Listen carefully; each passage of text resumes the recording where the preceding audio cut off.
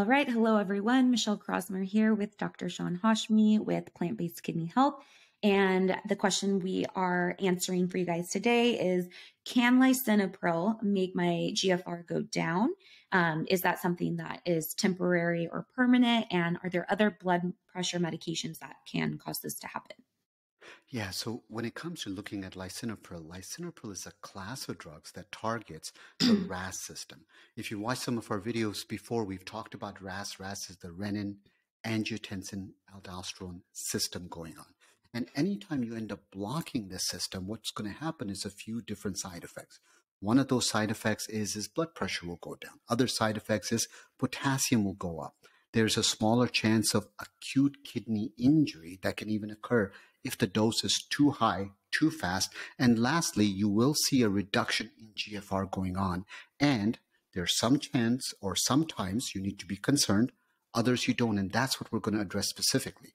So as part of these RAS blockers, there are things called angiotensin converting enzyme inhibitors, which is drugs like lisinopril or ACE inhibitors. So anything that ends with a pril, lisinopril, benazepril, enalapril, are all the same. There's aldosterone receptor blockers like losartan, other ones, and so forth. Anything that ends in an R10 is going to be the same going on.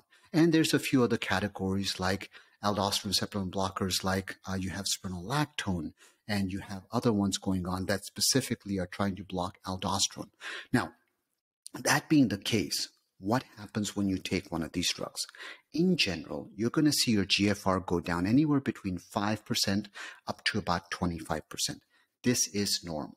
So you got to know that every time you start this drug, it's going to happen. It is not permanent. When you stop the drug, it will go away. But here's where you should be concerned.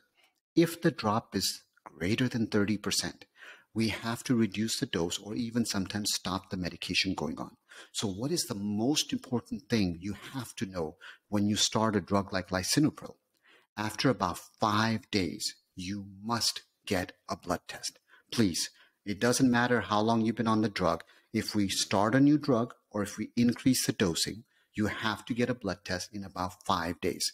Now, generally speaking, some nephrologists will say 1 to 2 weeks, that's fine. But really, according to what the literature says in terms of the pharmacokinetics, you're waiting about 5 days and getting that. If it's more than 30%, you do need to reduce the dose or stop it. But 5 to 25% is expected. It is normal. And if you ever stop the drug, it would come right back. So that's nothing to be worried about. All right, guys, I hope that helps you guys out. Thanks so much for checking us out, and we'll see you next time.